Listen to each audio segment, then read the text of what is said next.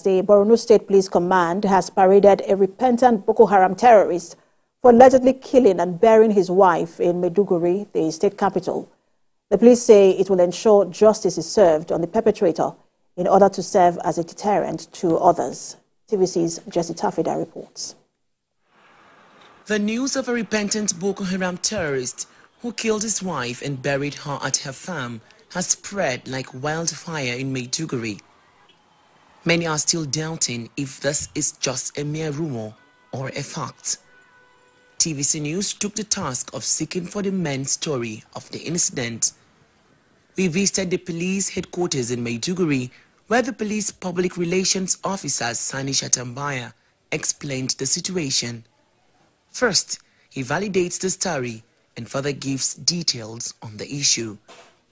One Musa Dauda, a repentant Boko Haram terrorist of Dala area, Maiduguri, invited his divorced wife, one Hafsa Musa, aged 45 years, of the same address, to meet him in her farm situated inside Mohammed Goni Stadium, Bulunkutu area.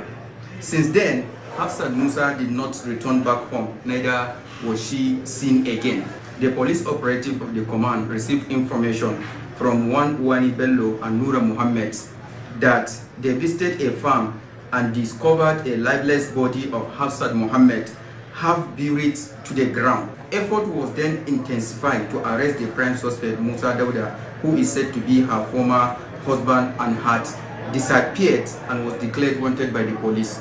He notes that this act will not be swept under the carpet. The state CID has commenced diligent investigation and the suspect will soon be arraigned in court for prosecution. The command is always on its toe to ensure that no stone is left unturned.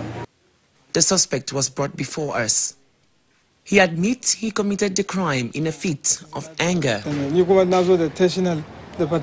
He says, "I went to the farm to assist her, but when I arrived, I caught her having an affair with another man. I was furious and decided to stone the man with the hoe I was holding. Unfortunately, the hoe injured her badly and she died instantly.